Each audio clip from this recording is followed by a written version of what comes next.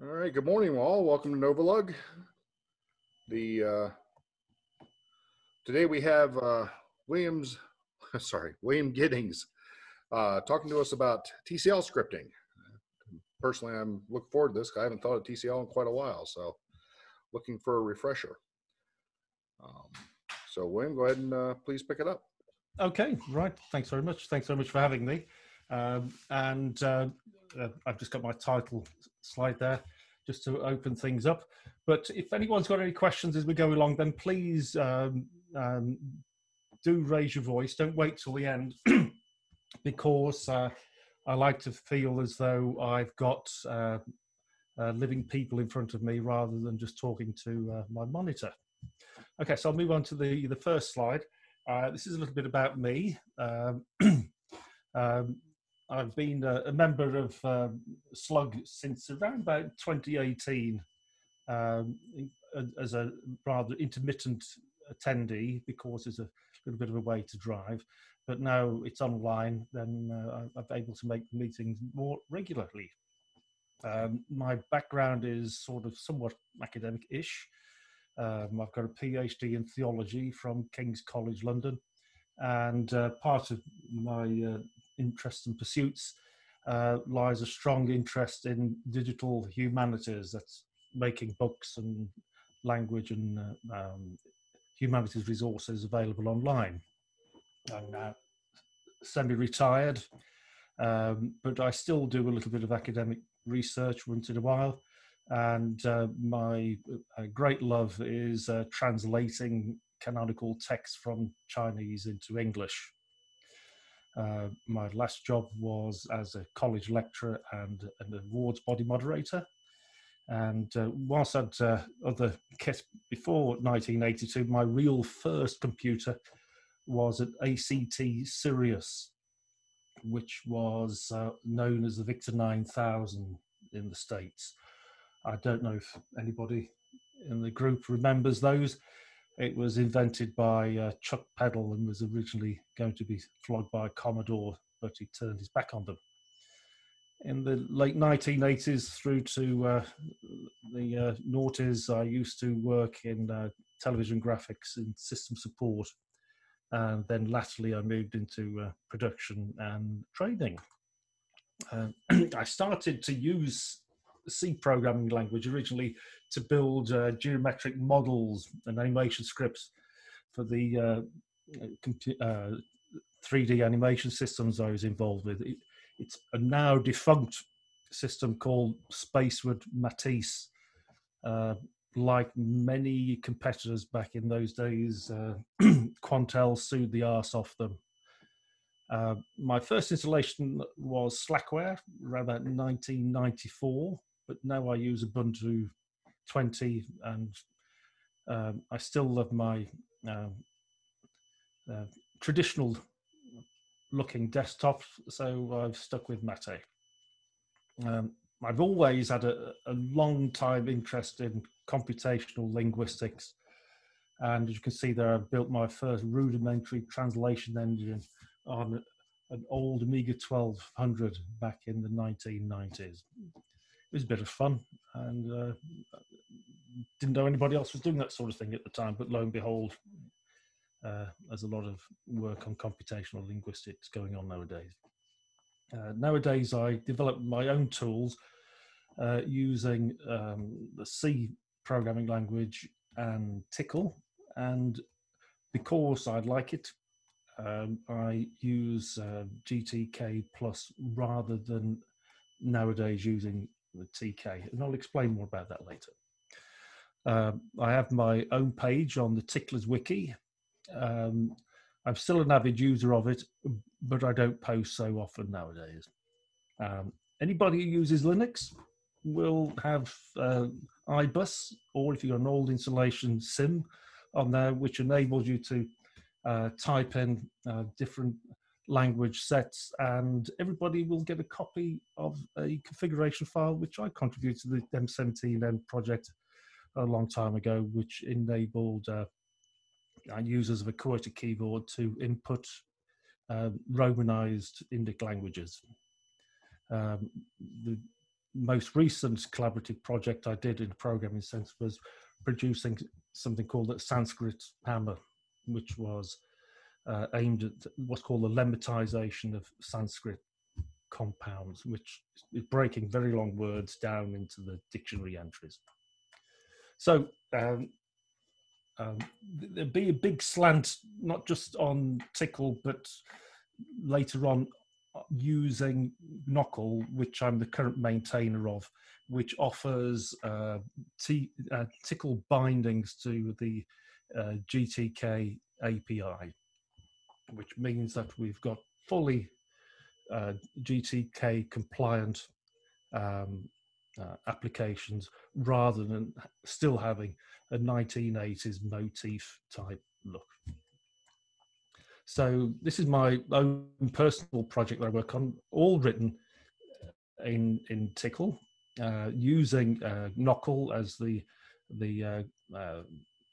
bridge to the GTK API, and I was using this app earlier on today, and as you can see, I've listed that it has over 900 widgets, all running happily together, which makes it quite a substantial project.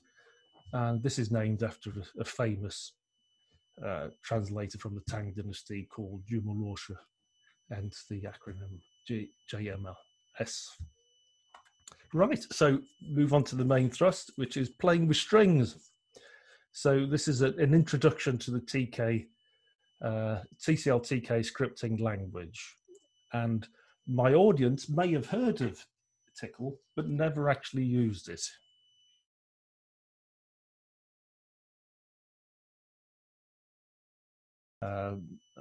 TK API. So what do? I use a bit of little line or two of Tickle scripting inside my C code and then just run that. Works a treat. Okay, so seeing as we're going to have some previous experience in programming, I'll just assume that we're familiar with the control keywords that I've listed there. I won't read them out, just read them for yourself. And the great thing is as well that the general function of most Tickle commands are self-explanatory. So if you use the word string, you expect to be dealing with a string. If you're loading something, you expect to be loading data from somewhere. And much of the power of Tickle lies in subcommands. So whilst there's an ample distribution of the commands themselves, each command has a whole pile of other uses that can go with it. So for instance, we've got string reverse, and I think the word reverse speaks for itself.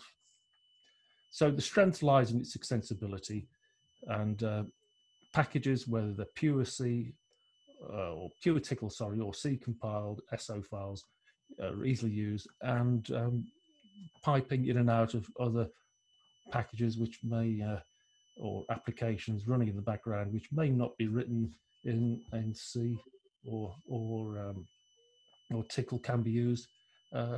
Perhaps a pile of system resources which are written in Python makes no difference. We can just run these things as we want.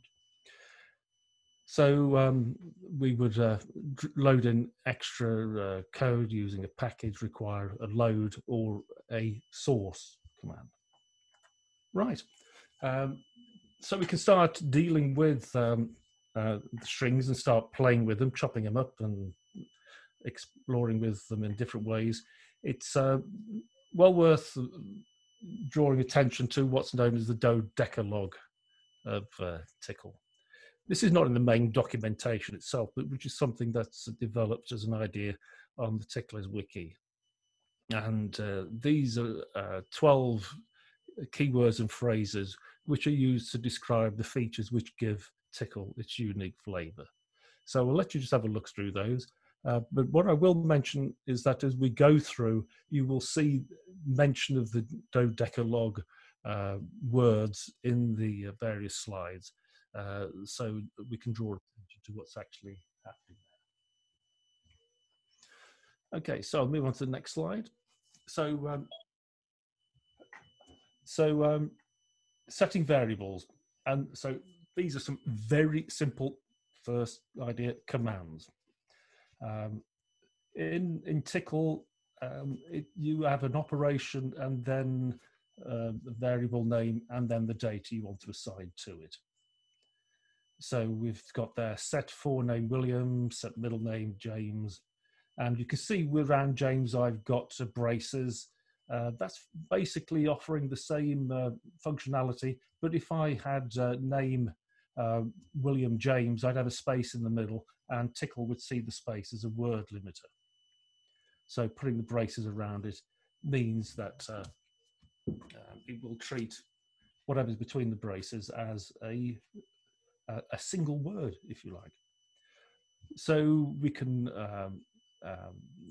do operations in the same operation in different ways. You can see there, I've on the third example there, I've got set surname Giddings in inverted commas. And then the fourth one, we've got the instruction list. And that will return a string which is encapsulated in the braces. So within the interpreter, each line has words which could be commands. It's based upon the command that we've called. Words on that line can be treated differently. So it could be text, numbers, decimal values, hex, escape codes, and even substitution strings. It really doesn't matter when this information is being handled within the script. It's when it goes down to a command level or a customized procedure will some type of data typing be implemented. The use of square braces there denotes that the contained string is actually a command, which will need to be evaluated first and its results substituted before the overall line of the script is executed.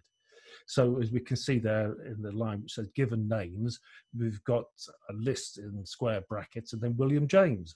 So when the interpreter looks at that line, whatever's in the square braces will be evaluated and the result substituted in that line.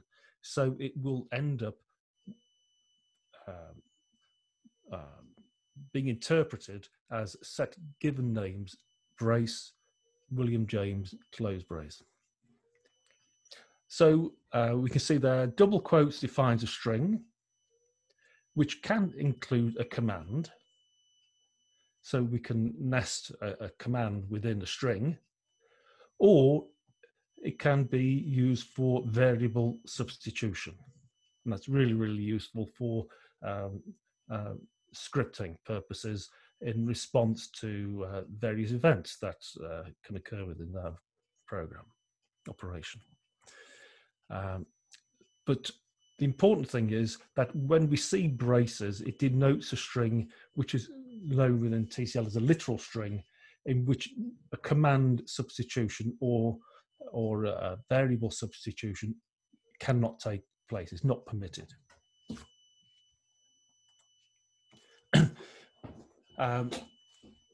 In the previous examples, the commands have been separated by new lines, but the semicolon can also be used to denote the end of the command.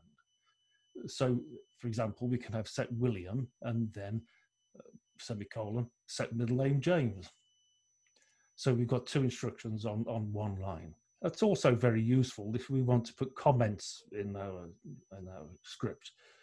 So we can see we've got two alternatives there. We've got a hash with get name followed by name. So it speaks for itself really, but a necessary comment you might say, but to illustrate the point. But then we can also attach additional comments. So I've got there set William J Giddings semicolon hash a ball blow.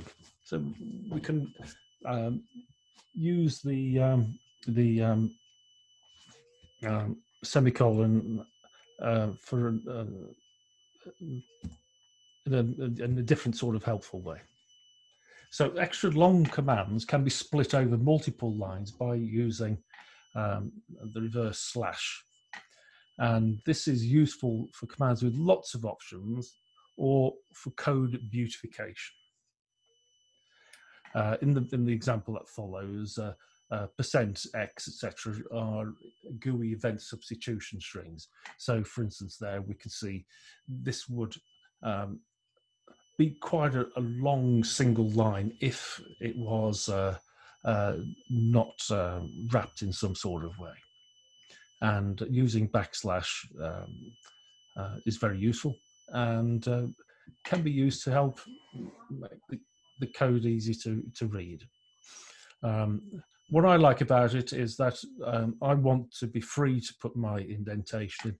I don't want the scripting language to impose a format on me. William, a question. Yes, sir. I see forward and backward, left and right, double quotes. Is that significant?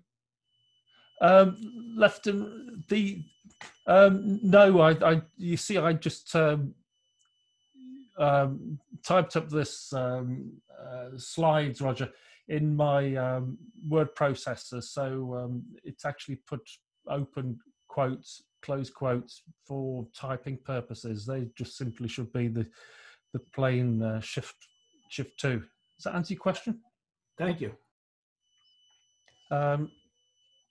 So with regard to what is actually happening, if you see where it's got %w configured data, so that's a configurable parameter, and the result of the button press is that we want to store as the data the mouse pointer XY coordinates, and the % string and the substitutions that are going to take place there for the X and the Y. So the scripter, in this case, the Canonical scripter, will look to swap those out for real values, and the quotation marks facilitate that. So with regard to backslash substitution, we can use these for new lines, tabs, and carriage returns, and other escape sequences, which is useful, of course, because then we can have multi-line strings and just set them out through a bit of formatting on a single line. So as I've got there, set contact Boris Johnson, 10 Downing Street, London, with new lines in there. So let's have a few conundrums to work with. So we've got that set surname. Well, what will that do? Is it going to set it as an empty value? Well, no, it won't. What we do tend to find is that there is no strict grammar imposed on Tickle. So whilst we've before looked at set as a command which will assign a value to the variable surname,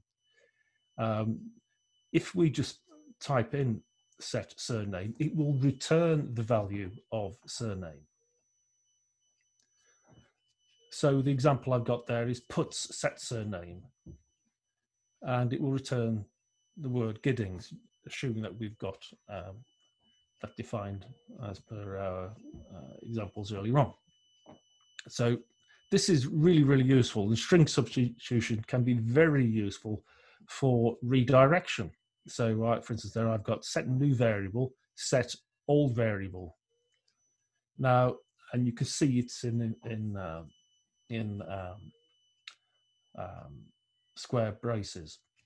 Now, what that will do, of course, is return the contents of old variable and assign it to new variable.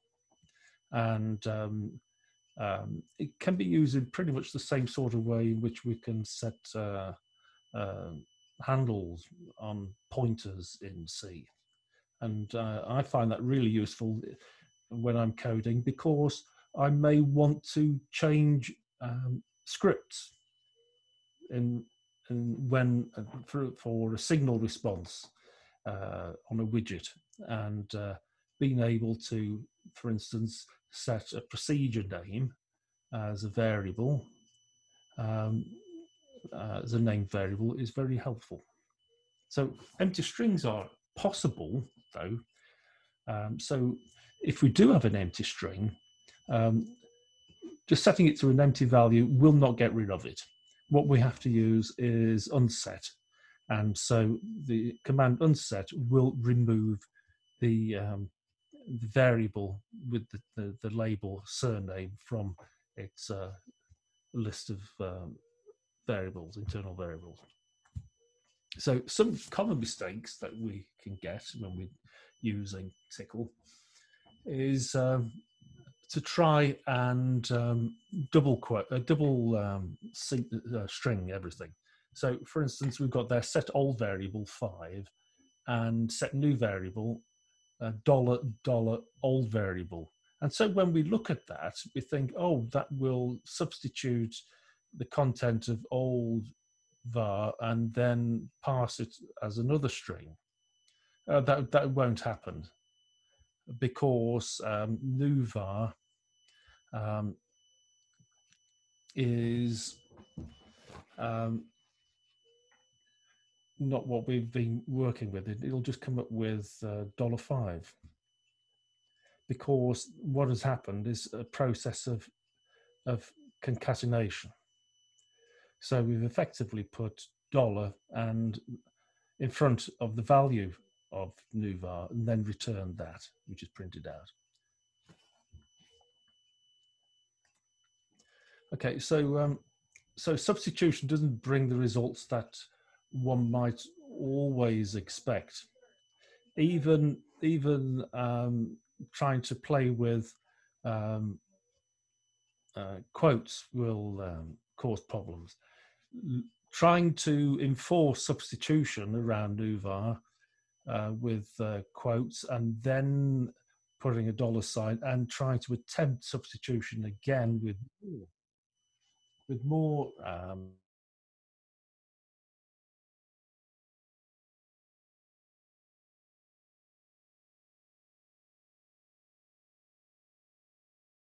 options. We can't, for instance, see new var as a variable rather than the contents of the variable, and we'll throw up an error. But the great thing is, if you got something wrong, Tickle will always give feedback when you make a mistake. And there's the first of my little graphic inserts there. I'm sure John Alexander knows who that is.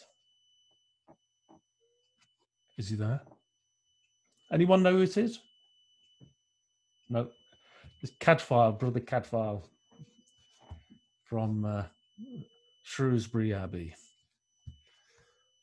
If you've got a problem that needs sorting out, Cadfile's your man. Okay, so we can't use backclass substitution either. So we can't try and work around this idea of nested quotations. So you can see there, I've got some other examples. At the end of the day, if we try and make these substitutions, then we may end up with something which becomes a command. So, for instance, I've got there the instruction subst, which is to enforce a substitution of the variables. But because we've got $2 signs together, the first $sign in the sequence will always remain there, and so it will return an error. So let's have another little look at these here. So what will the value contained by A be after the following line of code is executed? So we've got set A, and then we've got set I is 1, then incra 1, and sorry, that should be lowercase I on the second one. I missed that. Sorry about that. Incra I, and then we put A. What do we think it might be? Do we think it will be 3? Not really. It'll be 1, 2, 3, because the order of substitution. What will happen is that it will work this out as 1, because set I as 1, and substitute it in this position, and then we've incremented I again, so that'll be a value of 2, which will be substituted in this position, and then, I'm sorry about that, that should have been lowercase. It will increment I again and put 3 in that position. So the result will be 1, 2, 3. It will not be 3. So it's really important to get the order of substitution correct when working out things on the command line. And so finally, argument expansion occurs when open brace, asterisk, close brace precedes a string. Because what it does then, it presents the following string as a list of words to a command, not just simply as a single string. So to put it another way, a string is not treated as a single word, but a list of space-separated words. Now that's really, really useful for building up various options in command processing strings. So if we look at the following example, which is a bit of a nightmare to read to start off with, we've got command, whatever that's going to be, A, and then a value. Then we've got open brace, asterisk, close brace, open brace B, and then close, open bracket, so square bracket C, close square bracket, close brace D, open brace, asterisk, close brace, open, then a variable E, F, G, once again in braces, and then more closed braces. But using the asterisk will separate what follows and present it as a discrete variable. So we can see there that would be the same as command A, B, and then a literal, not the result returned from the command C, then the value D, and then a literal $E, not the substituted $E, F, and then a string consisting of 2 space-separated letters, which is quite helpful. This type of structure is very, very common when we're trying to run a background process in Tickle, because we can build up a string and pass it to an exec command to run the background task. But if it's a single string, it will pass it as a single value, when in fact we want the contents of that single string sent as separate values as a variable argument list. Okay, so what we can do now is take one string. We've had a look at our dodecalogue, so we've touched on all those 12 points, but now we can take a string and manipulate it a number of ways. So if we take the string, forename William, middle name James, and surname Giddings, what does it look like in the first instance? It's a tagged list. And if you got that one right, give yourself a biscuit. So we can use this as our little bit of data. So if we set that string and assign it to the variable data, we can start picking out and processing what's contained in it. So if there's lots of white space, we won't worry about it because that acts as our word separators. So for instance, let me just go back a second. Sorry, I think,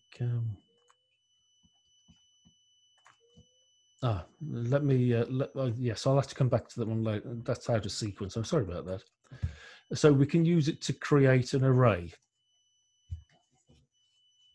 Let's make a note of return to slide 23. So we can use it to create an array. So using the array command, we can set the subcommand set and give it an array name, literal name, and then pass the string forename William, surname Giddings, and it will create an internal array. And if we treat that as a any other string, we can put the contents of the array element forename, and it will give us William. However, in Tickle, arrays are one-dimensional, and users need to implement their own multi-dimensional array handlers. If someone needs something very, very sophisticated, then it would most likely be the case that you would rely upon the creation of a custom tool, perhaps written in C, that could be loaded into the interpreter. So the thing to bear in mind when using an array is that the data is not always stored in the order in which it's created. So whilst my string might be forename William, surname Giddings, and create two elements, forename and surname, it doesn't necessarily mean that the memory assigned will be literally forename, surname. It could be surname, forename. So we can retrieve the array keys, which are the tags in the string, by typing in array names and then the name of my variable, which is name, and it will return those tags. Very helpful. And we can build up strings by string substitution. So we could set array name, forename, and then give the literal forename, middle name, and surname as a variable. And you can see we've here got backslashes inside the string to note that these now become literals within that string. Otherwise, if we didn't put the backslashes in there, this would throw an error. So we can use a list command to return correctly substituted braced enclosed strings. Now, if in doubt, when we've got an issue like this, where with open and closed quotes, it just very often is more sensible to use the list command, and then we can ignore the use of these backslashes. Or even better still, we can use embedded lists, as used in this example here.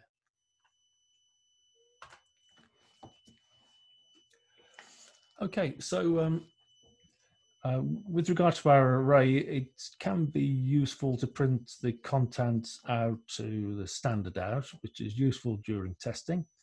So if I use the parray command on name, it will return a list of the various elements. So in this case, we've got name, forename equal William James, and surname Giddings. We can also return the entire array as a list. So now we can take an array as a collection of related variables and pulling a list out of it. So in this case, we would use array get, and what that will then do, as you can see, return the array element name and the value for each of those items. The array get command is really useful, as it allows the contents of an array to be passed as a single argument to a procedure, or it can be used in a processing loop. So the little example I have there is using the for each command, and what we can do is start to chop up the string that we're going to get, or rather list of the list that will be returned, and work on a pair of variables at a time. So we can see there when we use the array get command, it will return basically a forename and surname, and then we can use a switch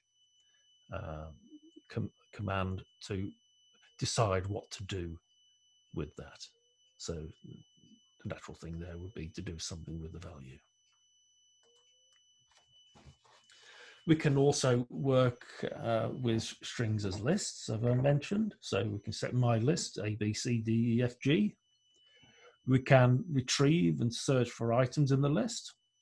So I can set an index of 3 and then get that value 3 out of the list using the lindex command. So I offer up first the string and then the index value, and it will pull out the third. Pull out the fourth item because it starts at 0, doesn't it? But the value with third index. So A will be 0, B 1, C 2, D 3.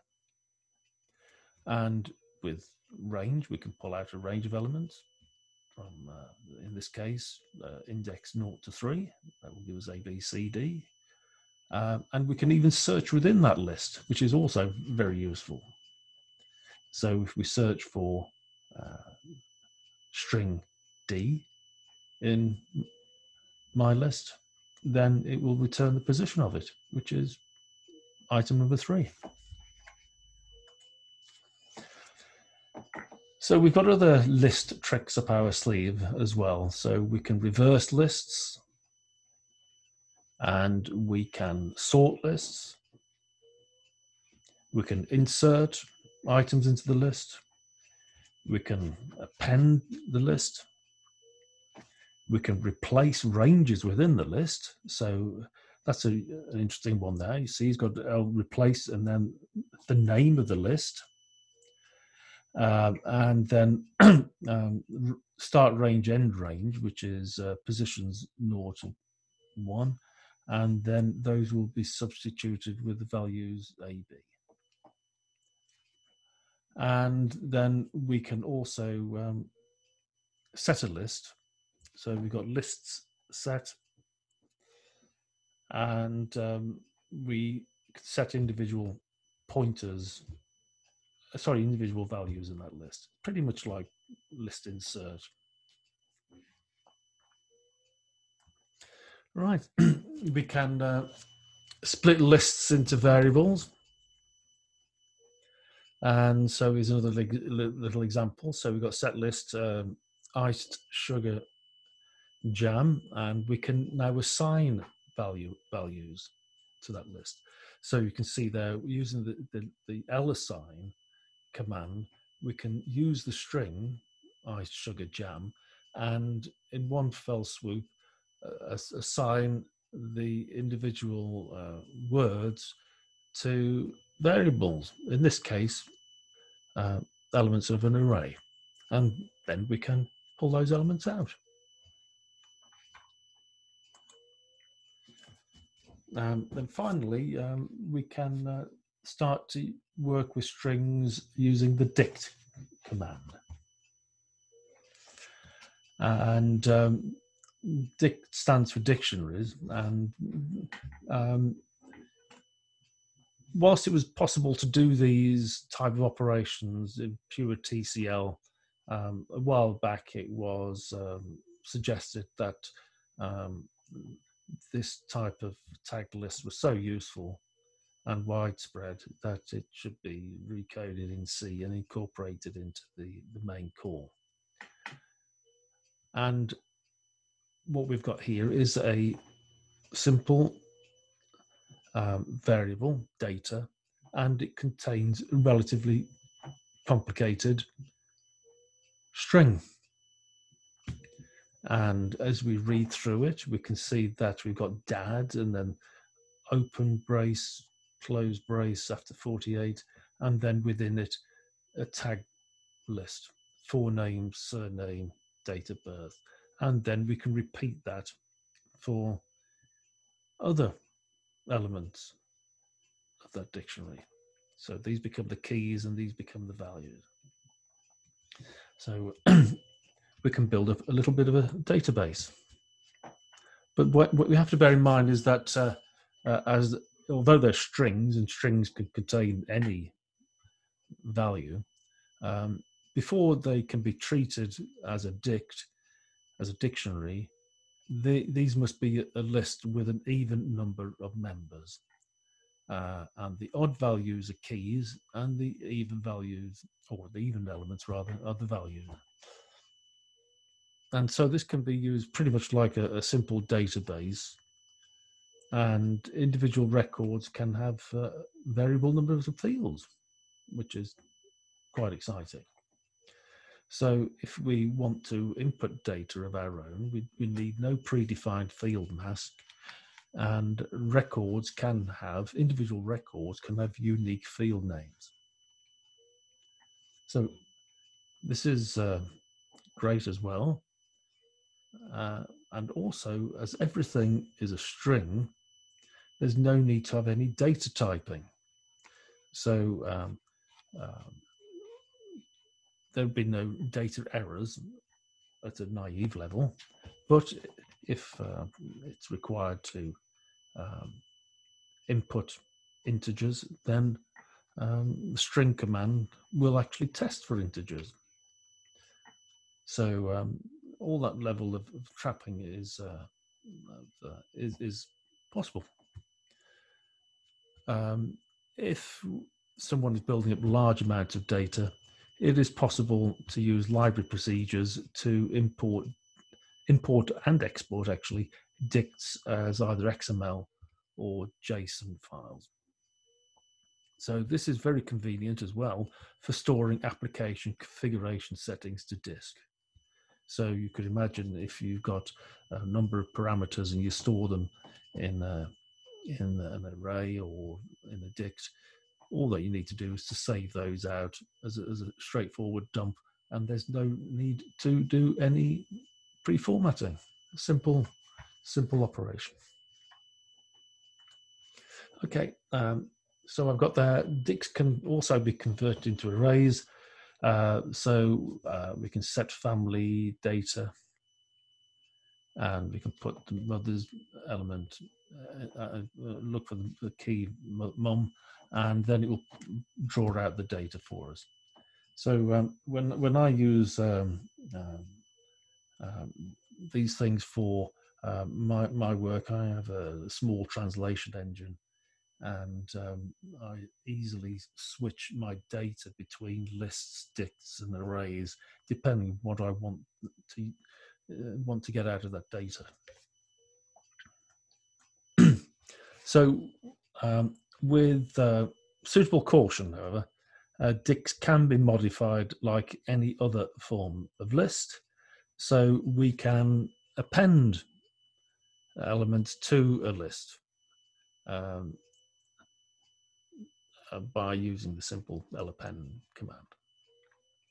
And excuse the pun there, Boris Johnson getting dicts done. So the dict command offers many powerful options. So we can look for the keys,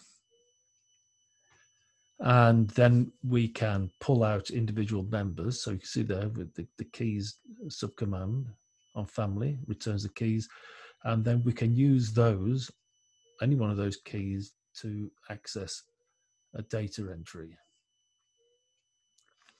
And once again, using the for each command, dicts can be easily iterated over, although the dict command itself is quite powerful and does have its own internal iteration call. However, for error testing purposes, if we try and pull out a non-existent entry using a non-existent key, we will get an error. So it's always useful to test the existence of a key in the dictionary. And if it exists, then it'll return the index of that key. So because everything is string, it's possible to make use of the string command. And so what we've got here is mapping, string mapping. And the idea here is that we could take the word William and swap it with Billy, and we can take the word James and swap it with Jim.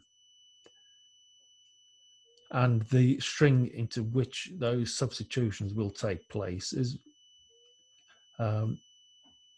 family. And then you can see we've got set family and substitute family. So the way in which this will be read, of course, is things in brackets, square brackets, are executed first. So the innermost one, which is list William, Billy, James, Jim, will be executed first. The value substituted after map, and then that will be the string map function will be executed. The content of family will be substituted, and then once all that operation has taken place, it'll be reassigned to family. We can also give them as literals. So this is swapping tabs out for, or removing a tab rather, and swapping a new line and inserting a space.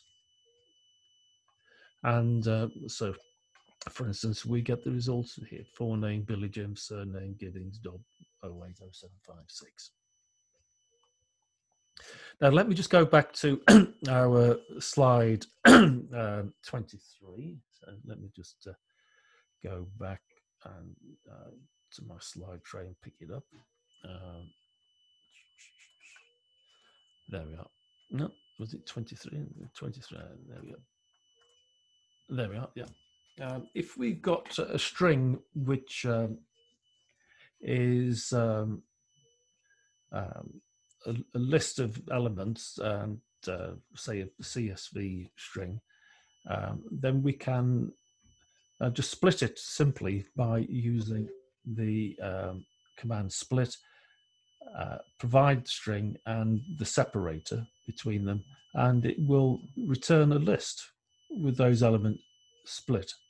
And similarly, if we want to take a space separated list and turn it to a CSV list, we can use the join command and specify the separator. It could be any separator, and then return the list to us here as a CSV. Let me just go back again. See where we got to.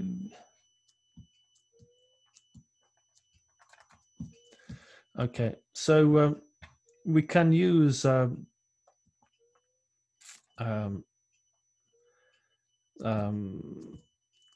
number of other commands to play around with making lists of CSV separated lists. So we've got swaps list. This is our substitution for mapping, and string mapping swaps A, B, C, D, and see we've got a space in there as well. So this would result in creating a CSV to list and string mapping reverse. So what we've done there is just swap these around. So a space will become a comma, and then that will turn our list to CSVs. Right, so a little bit break at that point. Anybody who's been to a slug meeting will know that in Shropshire the lads eat lots of pork pies when they meet in the pub. So why make an exception today? Let's move on. So procedures expand the command set so we can make some useful tools. And we've got a simple string there. Oh, sorry about that. I should have had a close comma, close quote in there. Sorry about that. But this is a simple example of that. Proc my proc string return hello string. So that would take the argument string, substitute it, and return its value. However, it might be the case that we have a proc and it's just somewhere along the line called without a value, or the wrong number of values. What we can do is set a default, and the way in which that's done is by, as you can see, we've got the string argument. If we put the argument in as a list, and the second element of the list becomes a default value if no value is offered for string, which is very useful. Most procs in a Tickle script are a variable fixed length rather. So you might have string 1, string 2, string 3, or value 1, value 2. However, variable lengths are permitted. So the way in which that would work is, we've got a little example here. We've got opt and args.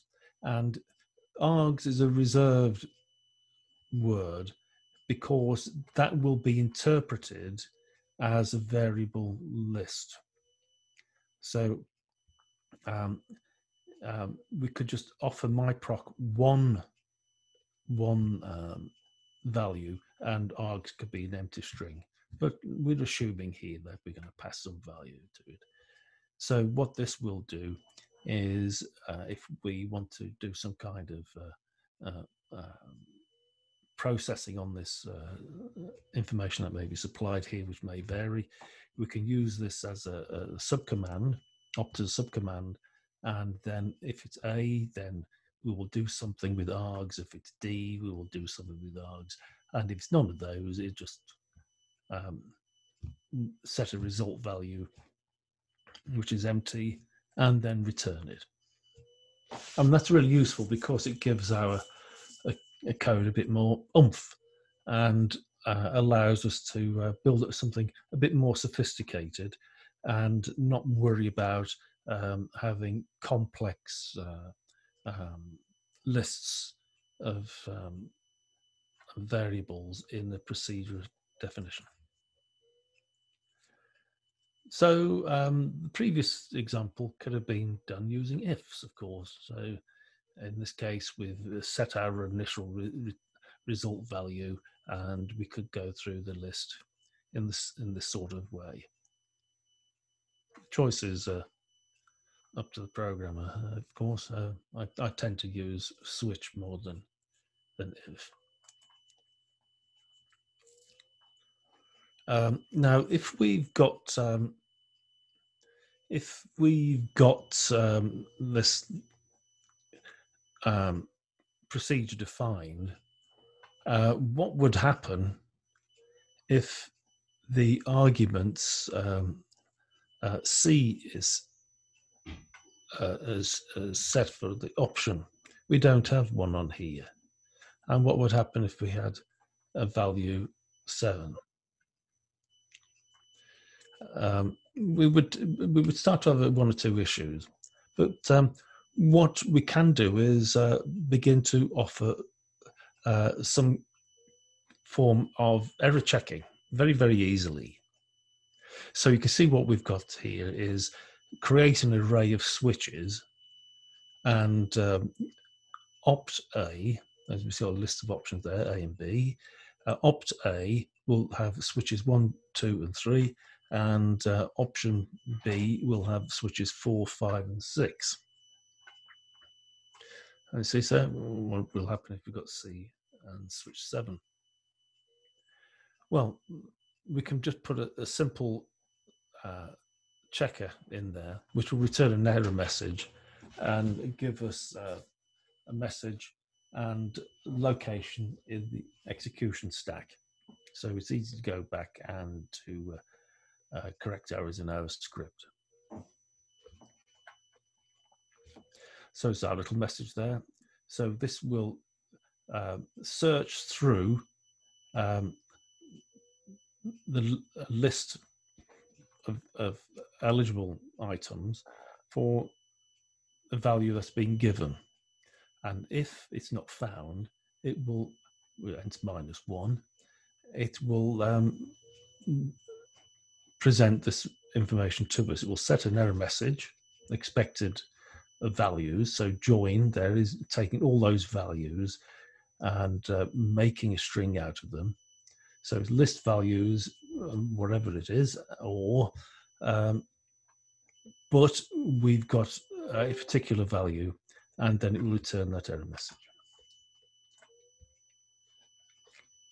So we can see if we can drop that into our little script. So this is what we had before, the starting definitions, and then we can do our error checking, and then how we're going to respond to it. Not very helpful. So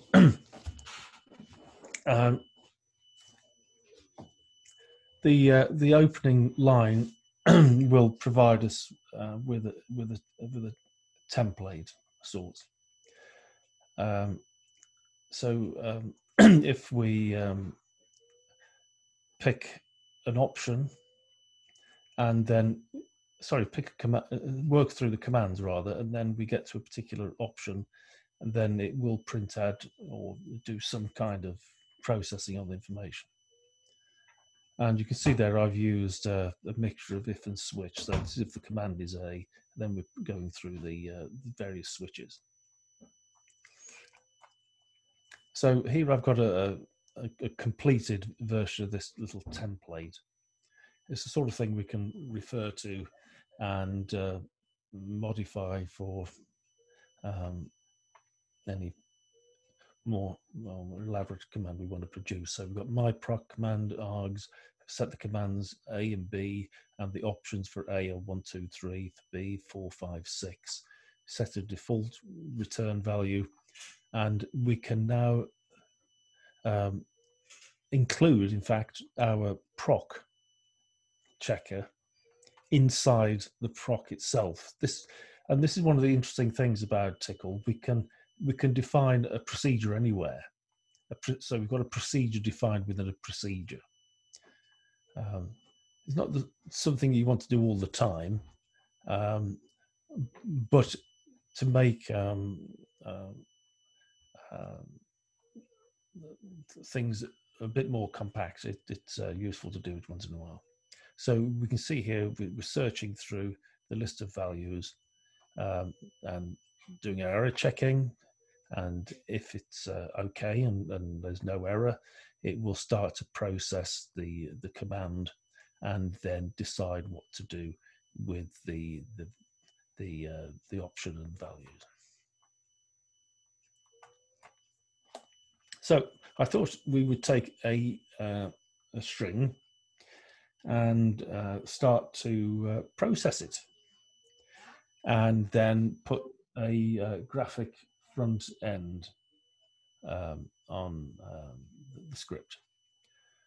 So what we'll do is we'll make a thesaurus, a searchable thesaurus, and we'll make it searchable from the command line and through a GUI. We'll make both. In fact, we will make the Tickle and a Knuckle GUI. And if you wonder who that bearded bloke is in the middle there, it's not my dad. It's Mr. Roger, who was the guy who came up with the thesaurus back in the 19th century. So what we'll encounter here is the creation of an executable script. We'll introduce namespaces. We will load modules. We'll use Knuckle widgets. We'll create windows, containers, a text widget, entry widget, a label. We will use rich text markup, use variable tracing, counters, and string mapping. And that's the little screenshot of the output that we'll get there. Okay, so using our favorite text editor, we can start to make our script. And because it's a script, we need to get the shell running. But as soon as the shell starts, we transfer control to the Tickle shell. So every Tickle controlling script has those 3 lines at the front. And so we can save that off as thesaurus Tickle, open a console, and then change the properties of the file to an executable using change mod. and then we can run it. But it'll do nothing. It'll just start and exit. But since we need to introduce our code into it, it's worth deciding up ahead what commands and options we want, and at what point will it start to run into using the GUI. And I like to kill two birds with one stone, and what I'd like to do is to shape these ideas up into a help string. So what we've got here, if when the command is executing, the first value passed to it is H. Then it will form this help string and then return it to the terminal and exit. But you can see what we'll do here is have the command load, which will choose a data file, and then we have got the instruction get, and then we've got three options. We can get an item by number, get it by its entry, which is number and keyword, or return a list of keys. And we can actually do what most people want to do with the thesaurus, is to find a word as it occurs in some of the entries. And in fact, if we send no commands to the thesaurus tool, then it will default to running in the GUI mode. And so what we're going to do is to create a single command to load and parse a 0.5 megabyte plain text file, which contains the thesaurus's 989 keywords and entries. And to do that, we've got four functions. One is the function thesaurus, which is effectively our command itself, and then instructions which are used by thesaurus, which is the check, which is what we spoke about before, a function to load the data, and then one to do a sophisticated level of matching. Now, what you can see here is that we've got two colons separating thesaurus and check. If we just had one, it would be treated as a single name. However, double colons in Tickle, as you can see here, denotes what's called a namespace. And what is happening is that we will create a namespace called thesaurus, and check will be contained within that namespace. What it means is that if the procedure name check, load, and match is used somewhere else, then they won't get mixed up. It'll be checked within thesaurus. And the reason why this is useful is that Tickle doesn't permit any form of data encapsulation.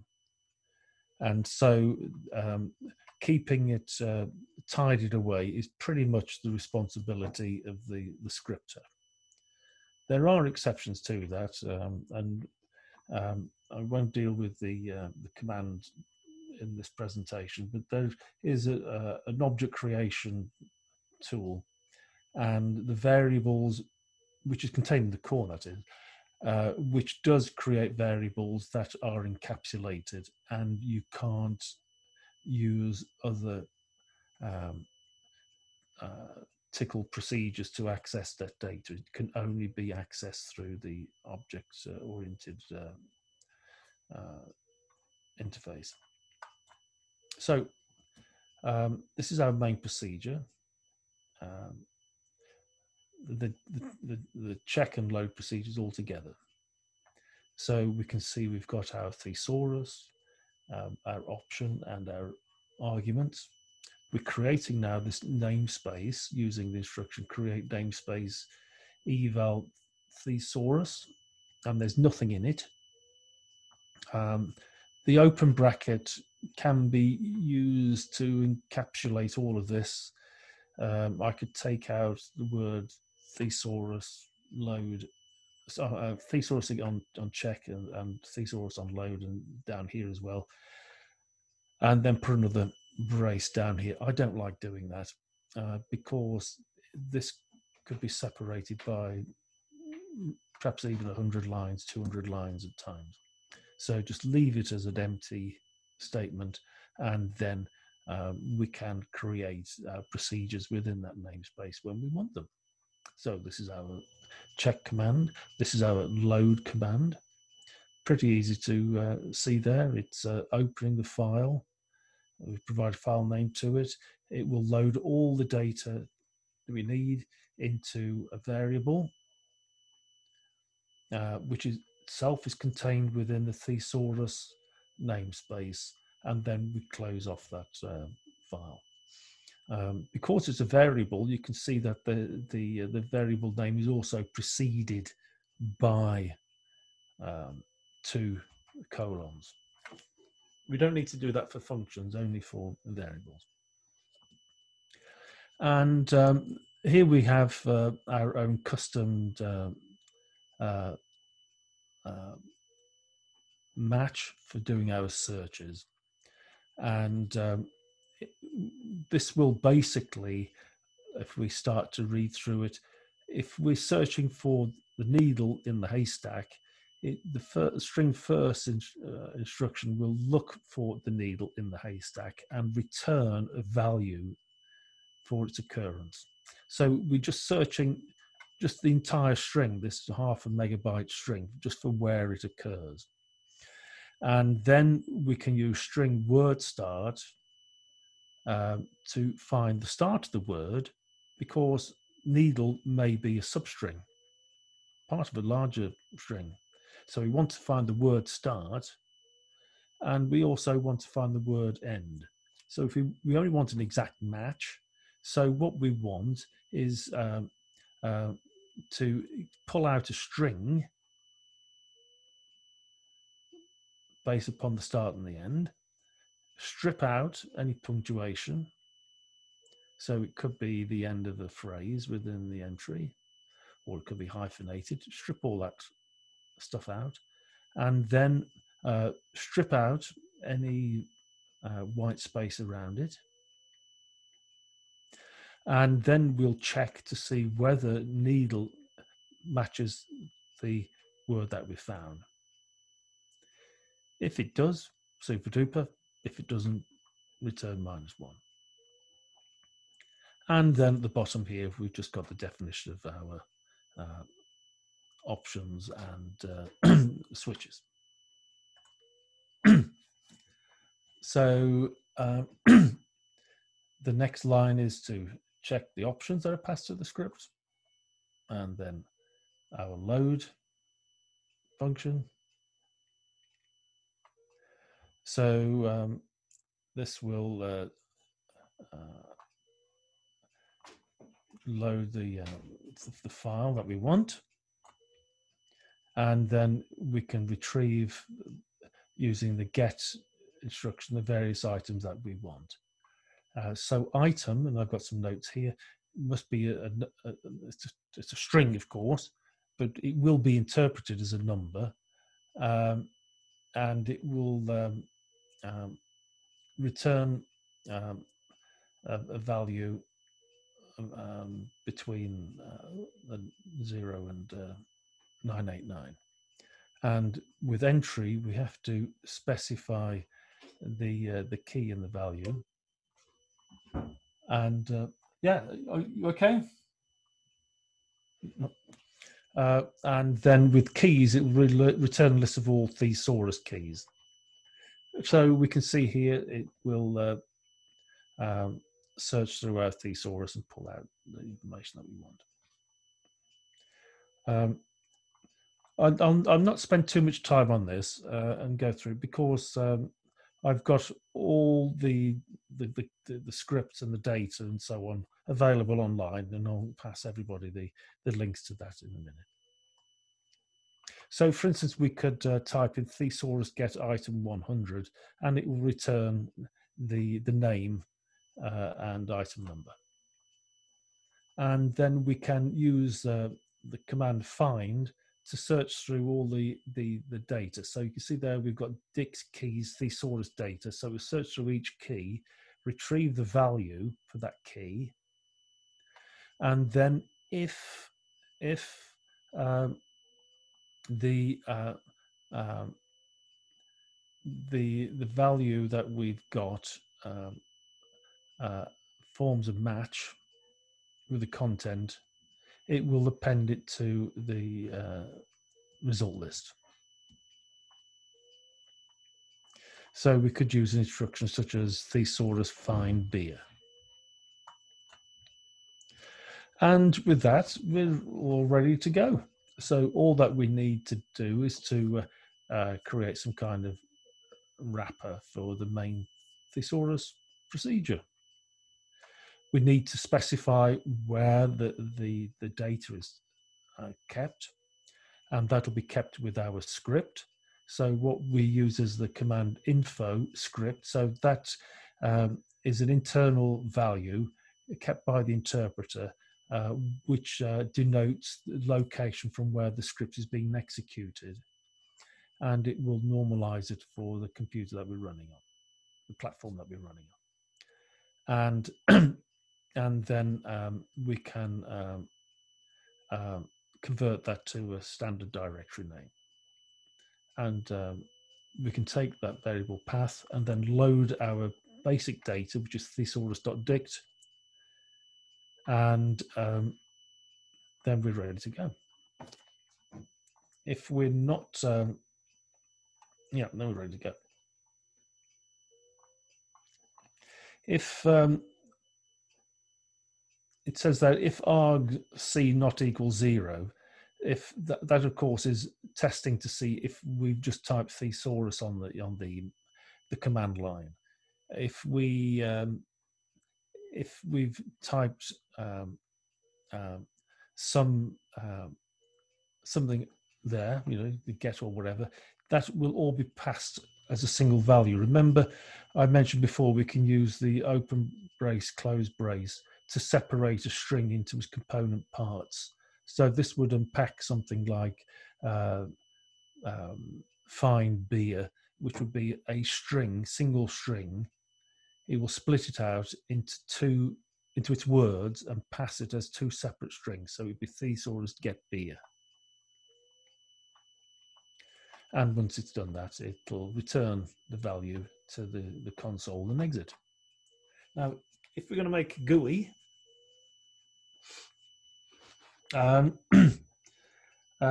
using Nockle, that's all what we need to do. Where are we? 30 lines, including white space. As I said before, Nockle is fully GTK compliant, uses native widgets, has the desktop style. The widget set is an enhanced set, so I've got a lot more widgets in there than the basic GTK set. And things which I implemented in Nockle, which aren't available in the basic GTK set, is undo, redo on text, and also implemented Pango markup. So it's possible to do tag markup, and we'll look at that in a minute, on text. However, you've got things such as the lists, buttons, and labels, which are Pango enabled, and you want at times to take data from one widget and transfer it over to another. Well, if you want to take something from a marked up text buffer in the standard API and have it displayed in a label, just using the standard GTK API, you can't do it. You've got to play around with it. But I spent many an hour implementing this in Nockle.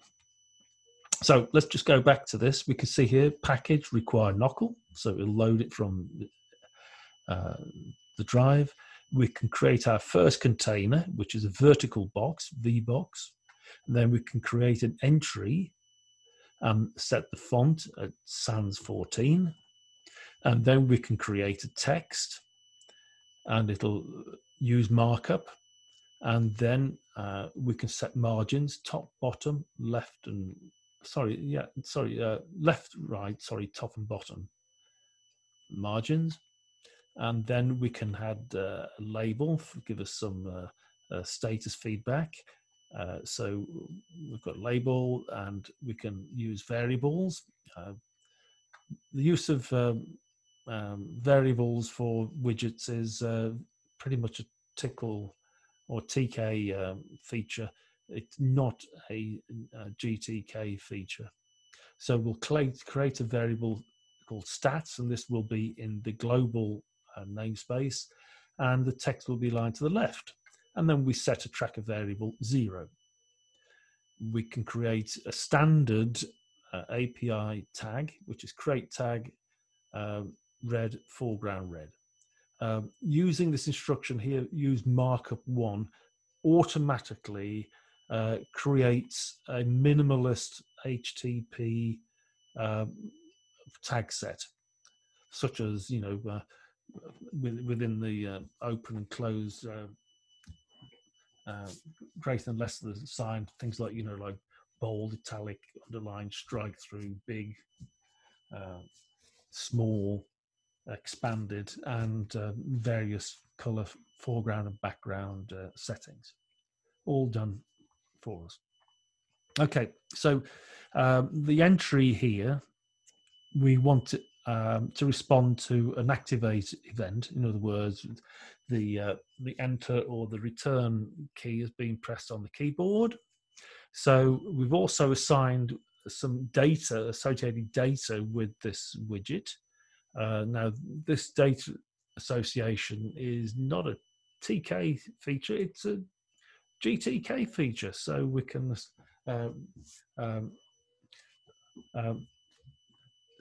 pass little bits of data to the widget, or keep it close to the widget for when we're working. And what we've got there is keeping details of the name of the text widget. So we set our stats at 0, set temp as empty string, and then for each element that we find in our category, so cat stands for category, so we've thesaurus find, and then T is the text that's contained in the entry. So it is find T in our thesaurus, and then return a catalogue of the categories that it belongs, is found in. And then what we will do is create a markup string. So we've made temp, and then we'll append the entry cat with some Pango markup and a new line, and append it to temp. And then we will get the entry from the thesaurus, and that will be separated by a couple of new lines. And then we increase our counter for the display. So D is the data that we've set, so it's percentage substitution strings, which is the name of the text widget. We'll clear it, and then we can set it to the keys and values that we've found. And then once we've done that, we'll tell the text widget to search for the entry that we were looking for, and then mark them up as in red. Nice and simple. And then we find down here the way in which we pack all these elements together. So we've got our main container. We add an entry into it. Then we have the text, and that will be filling the horizontal and vertical dimensions of the container, and then it will expand when the window gets bigger and smaller. And then we will add the status label in there as well, and fill that out. And then we can make our final top level window, which we'll call Novolog Demo Homebrew Thesaurus. We can add all these in by assigning the child of the window to the container, and then specify width and height. And then if the close button is picked in the top right corner, or the window closed for whatever the reason, the script will exit. And then finally, we tell the thesaurus to load its data. And then at the bottom there, we go into a main loop. So we just won't drop off at the end. That's optional. I'll just include it in there. So pretty straightforward. And that will come up with something like looking like this. So you can see we've got our main container. The Nockle icon is set by default. That is configurable. We've got our full GTK compliant look. It matches the overall style of the system we're using, and is easy enough to read. And also the thing which the Nockle widget will do by default is put in the appropriate scroll bars. So we don't need to mess around including those ourselves. Whenever I develop something, I live by the maxim that I develop it once and then reuse it over and over again. So if I find something good, even if I've done it well in Tickle, I would rather spend the time recoding it in C and then bringing it into my core, because then I don't have to worry about having separate packages all over the place. And those of us from this side of the pond will recognize that as Peggy from a sitcom that was on television years. And she was always a want-to-be. She was a maid in a holiday camp. And she, nowadays, we would probably see her as having a crush on this character, Miss Cathcart. Miss Cathcart was one of the entertainers of the holiday resort, and she always wanted to be a bit like Miss Cathcart, because Miss Cathcart had the bling. If we implement this in plain TK, then we won't get much bling.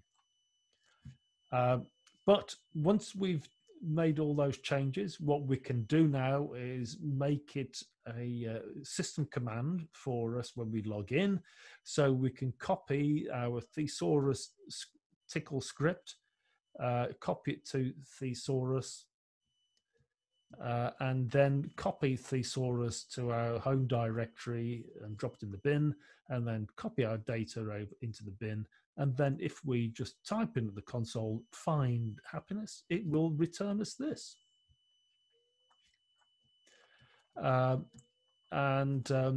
If we obviously didn't put any arguments in, this is what we would have appear. Of course, then we'd have to enter our data in. If we wanted to do a pure TK version of this, here's the script to do that. So we would have to load a TK script, and once again set our stats 0, create an entry, create a frame, manually create scroll bars and scroll bar handlers. Then we've got our label, and you see the way in which the elements are created and packed is not the same as Nockle. So it's not a trivial task trying to get Nockle to behave like Tickle. It could be, but you know, you can write scripts to handle it, but Nockle attempts to follow the way in which the GTK API wants us to do things. So before, for instance, we had, if I just go back a couple, you see here we had configure a signal handler directly on the widget. But with TK, we have to use the bind command, bind it to the widget. And this is the widget path, right? Not just simply the name of it, and then the event that we want to bind it to. Years ago, I did, when I was making the move from TK to Knuckle, I did write this tickle script to emulate the bind command. But to be honest, I just thought, well, why do I want to do that? So I've got more control actually in the GTK API than I have with within TK. And then finally, we can pack everything together. So pack goes into, we've got pack my entry. So the dot there signifies that it's going into the top level, a top level. So TK will make a top level window, and then we pack directly into that. So that happens invisibly to us. If we wanted a second top level window, we'd have to define it. But within Knuckle, we have to specify that window first of all. So that's adding the entries, filling the x-axis. Then we pack our scroll bars. We've got one on the right there, one on the bottom. And then we pack our text. And the text is top left packed. And then we drop in our label at the bottom, which is behind Homer Simpson. So we can see the two side by side. So this is the GUI using GTK API, and this is using OpenX. We could do similar work with the tags on here, to be honest, and I could fiddle around with the fonts, but I didn't want to do that. For people who do want to stay with TK, there is something called TTK, which is got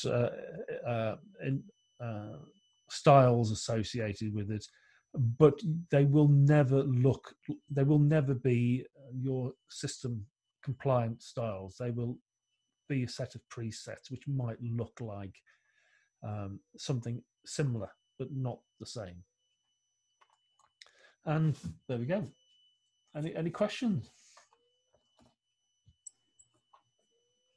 I think you would need to be a real programming expert, probably in that language, to ask you a meaningful question.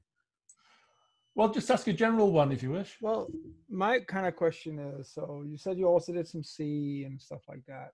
Yeah. From without maybe going into some specifics, I'm trying to figure out what is it that makes you go to Tickle versus, let's say Python, Ruby, or other types of languages. What is it that you feel that language gives you that others don't? Well, I think historical in my case, because I started off exploring the creation of my little translation engine years ago, back in the mid 90s, and it's a very long story, but the gist of it was when I was in television graphics, the great thing to want was a Silicon Graphics workstation, and that ran IRIX, and so IRIX and Unix was the way forward. And the firm I was at, the old pile of kit, I ended up having a Silicon Graphics network to look after, and I remember getting a book on motif programming, and then I thought, oh gee, and then I got this book on Linux programming, and it said, yeah, you can try this in motif, but why don't you use this fantastic new language? This was 1998, called Tickle TK, and then it does it all for you. And I thought, oh gosh, yeah. And then it did strings, and I thought, well, yeah, this is where I want to work in. And so it's purely historical for me that I started working with Tickle, because that was the first thing that was around. The only other thing I could have looked at at the time was Perl, and Perl didn't have any graphic interface, and the editor which you saw earlier on, I originally wrote a TK version of that, and that was okay. But then I didn't like using it. I wanted something that would match my GNOME desktop as time went by, and so I went with that. Also, with regard to using Python, it looks a bit alien to me. And also, when I was looking to code, some of the softwares that I was looking after had their own internal scripting interfaces, which were in TK. And also at the time, we were dabbling with RenderMan, and the default scripting language for RenderMan, I don't know what it is now, but in those days it was TK. And then when Alias brought out Maya, they use Mel now, but they used to use TK. And so it was the thing to go to back in the day, and I've stayed with it, and I've stayed with it because the string manipulation tools are so easy, and it makes life very, very simple and easy to go with. Also, because I work with Knuckle,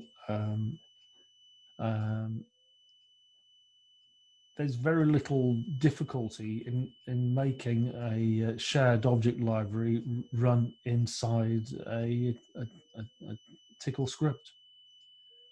There's minimal requirement. It's very, very simple, very straightforward to get running. If you let me just if you want to get all this stuff that I've been talking about today, I'll just load up my browser. I do have a website with all these on.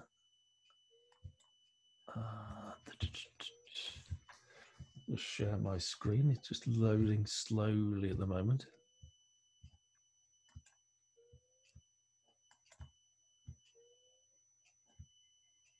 Has anyone done any TK or Tickle programming in the past? In a long past, I was that to your point. That was the kind of the only thing you could do with Perl at the time, or at least the only thing I was able to do with Perl. Let's put it that way. I ran an operating system called QNX, and they had Perl on it, and you could port TCL and TK over to it. So I have to admit, I haven't thought about it in quite a while, but Knuckle was new to me, so I thought that was actually very interesting. Yeah, I mean, I wasn't the original developer of it. It was originally started by a German fella named Baum, and he just found it. I find that to be honest, I find that in the GNOME world and the GTK world, no one's interested in Tickle. And in the Tickle world, no one's interested in GTK. So the Venn diagram, they don't overlap. Well, I think everybody's got their own vested interests. Call me a cynic if you like. I don't see why life should get more difficult. And I do find that just as, as an outsider, somebody who does it to support his own research and interests, that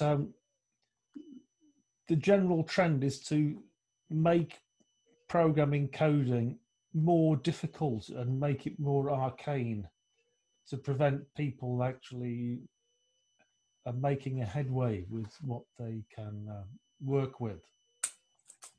So when John Osterhout left, I think it was at Berkeley originally, and went to Sun, he went there to do their scripting development work, and they lost interest in TK and Tickle because they decided JavaScript was the way forward. Well, if you write in Java, the default GUI is provided by TK. Yep. And yeah, JavaScript are similar in name only. That's where and it runs slowly. And there were Tickle web browser plugins developed back in the 90s and early noughties, but no one's interested in it, so it sort of drifted by the by. But it doesn't mean that as a valid language it can't be used and developed. There are plenty of sophisticated projects using Knuckle. Sorry, not Knuckle, TK. Much of the, I know it sounds terrible to say it, I don't approve of it myself, but much of the online gambling business in the UK is driven using TK. Not my sort of thing, but let me keep it in use for many a year to come then, William. Well, it could be. It could be. I don't think it will vanish. Everybody's distro has TK on it. You'll have the latest version, 8.661, I think it is. It's interesting how quickly you could actually throw up a GTK-based interface. I mean, obviously, it was only simple, but it wasn't a lot of bother, was it? Oh, well, absolutely. That's the point. Let me first of all, let me give you another share of my screen, and you can actually go to. Can you see this now? Yes. Yeah. So I've, especially for you lads, I've put everything on here. So if you go to my page, ignore this malarkey up here. If you just go to www.knockle.org, you should get there.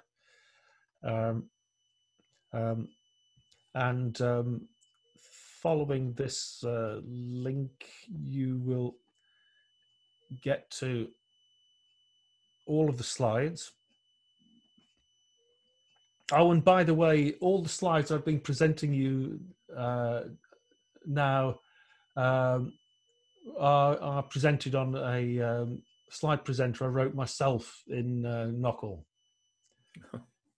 because I just got so fed up of running things like what do you call it, Google Slides, and slowing my machine down. So I thought, well, shit, I can't be bothered with this. And I wrote the innards of my slide presentation software in half a morning, and was happy with it. So those are the slides. The slides are all there. This is the can you see it scrolling down? The Knuckle script, and if you go further down, you'll see there's a README and downloadable zip file with all that content in there. If you want to install Knuckle, before this weekend, you would have had to go to SourceForge, download it, and compile your own. But I thought, well, bugger it. You can just download it with an installer from here. And there's a whole pile of goodness in there. There's around about 120 odd widgets in it, and a whole pile of commands. You can I've got bindings to Cairo, so you can write your own widgets. I've got mega widgets in there to do advanced page layouts. I've got a front end to the the Pix buff, so you can do slides and so on in it. But if I just go back to this, you can see if I just share my whole of my screen, stop screen share, and share screen.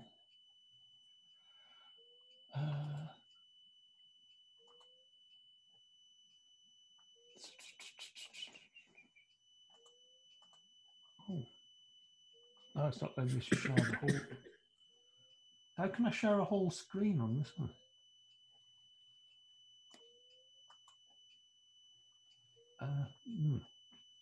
How do I? You can't anymore, William. You can't. Oh, right. Okay then. You can for virtual machines. If you put something into a virtual machine, then you can share it from there outside of that. But other than that, you can only share it. I'm sorry. I'm an avid Jitsi user. So but yeah, if I just share this, share this again.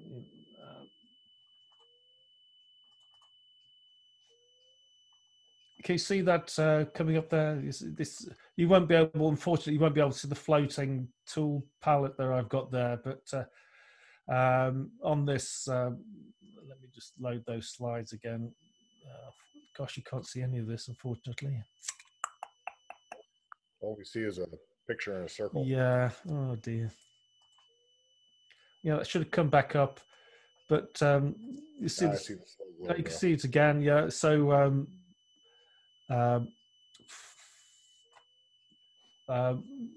Yeah, like on here, I implemented my own Blackboard. Neat. It's just a text widget, and zoom in and out on it.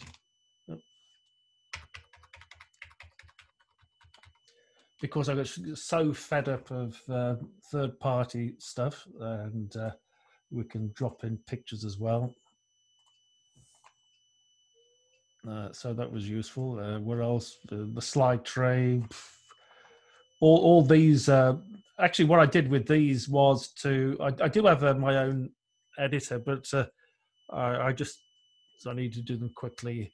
Put everything together in OpenOffice, export them as a PDF, and then I've got my own extractor. I use PDF processing tools in the background to export them all out, and then it loads them all in again. I've got recording facility on here, and if I just go back to my slides, you'll see here. Let me pick a suitable video source. I'll use my other camera.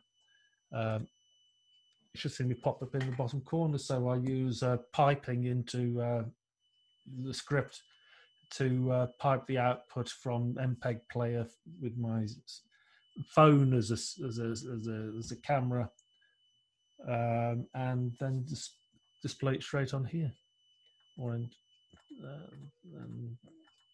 sort of lots of easy things can be done with the tools, and unfortunately, as if you can't see the desktop, you won't see it loading up quickly. But if I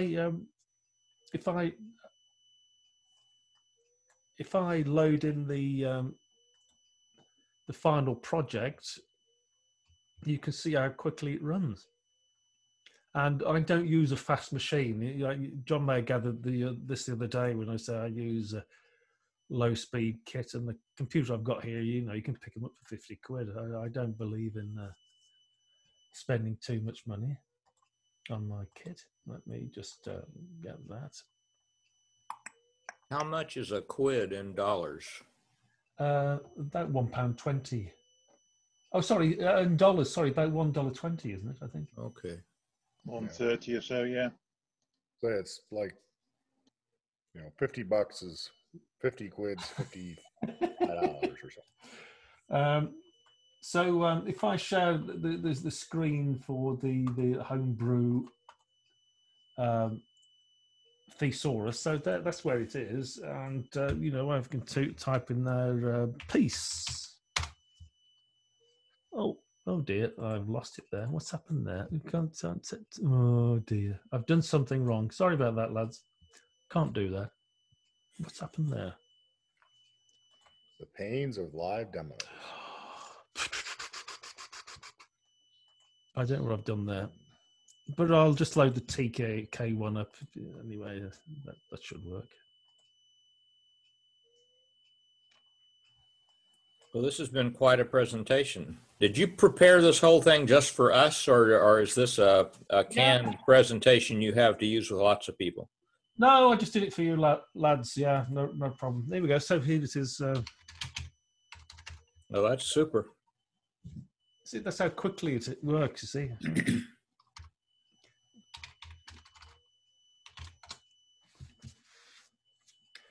The way in which you can also embed processes within containers, which I haven't taken full advantage of.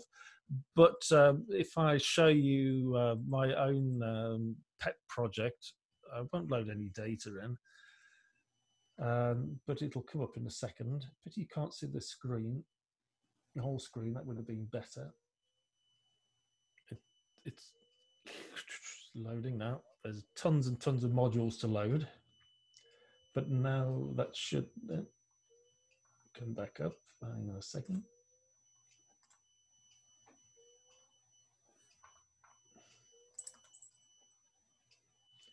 Can you see that big beast? Yes. Yeah, so I'll load a file up. Yeah, please ignore the data that comes in. You probably have to, it's all in Chinese anyway. So you can see over here, I use a list. So things which I introduced on that, you can see the list will actually wrap at some point. It will wrap. It's running a bit slow because I've got Zoom running. Zoom is not cheap. Yeah, and you see all these tabs up here. So you can see there's a thesaurus one there. So if I just say the word assurance and hit 7 on the keyboard, that brings up a thesaurus. And so that is a standalone module, and I just comment out the run. I have a little demo proc in every module. Just comment that out, and then just load it in. And so lots of other dictionaries in here. So for Chinese, and I can let's have this. Yeah, other things that it'll do. Remember, I was talking about using arrays. If I click this button here, you see this box down here, the grey one. That's the translation engine. You can't really easily translate from relatively old Chinese into English. Well, even modern Chinese and translate very well. But you see, if you just click from one to the other, and that is pretty well real time. And there's around about 250,000 entries in the translation engine, and it's working within the speed of a click. And then other things which I've put on here. You can see the pop-up down there. Can you see that pop-up? Is the pop-up menu showing? There is, yeah. So you can see I can search PDF files, do a grep on files for Chinese, Sanskrit, Pali, Tibetan dictionaries going all the way down. And I even put versification tools in there, old Chinese, and I've probably got not many headers in here. No, there's no headers in this. But I've got a hierarchical tree on this side, which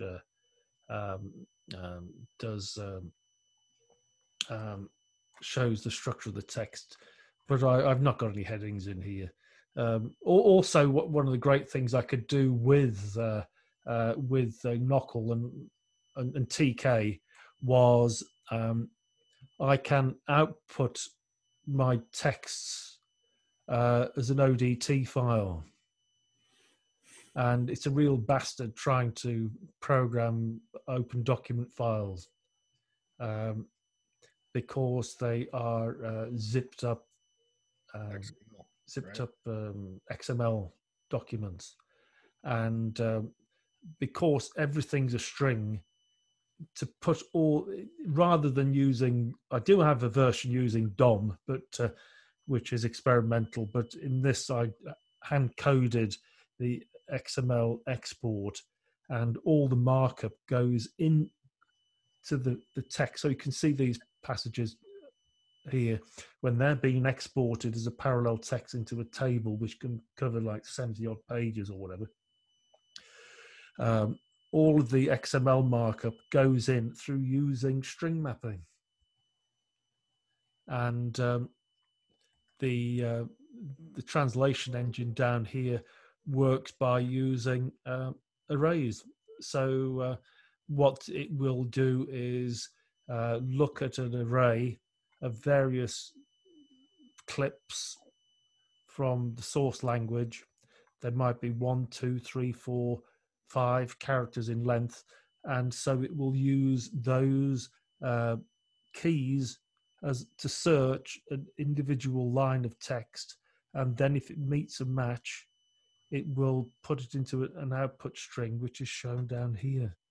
It's not a bulletproof way of translating, but it means that when you look at something and think, oh gosh, what could that be, or what have I translated that in the past, it will appear. So and other things, you know, click over, you can see this coming up on the side down there. Yeah. So that literally went through very, very quickly. I used to have this automatic, but I press the button and pull the data in. So this is all using Pango formatting up here. So yeah, it does quite a lot. That's an impressive app, without a doubt. It does quite a lot, yeah. And I mean, other things I put on there. Oh, you won't see that. You won't see the splash screens and so on. So I implemented a proper splash screen in Nockle too. Another tool which which I built into Nockle. This wasn't in it from the original developer. I put this in myself, and this will load up. And I thought, well, even I forget what my own code will do at times. So I started to, and I'm nearly finished it now, put together which what I would describe as a, let's share my screen again, there we go, like a dashboard. So can you see over here, you've got in yellow all the commands that are usable. I haven't documented all these in here yet, but if I click on, say, box, it will automatically show how you can make boxes.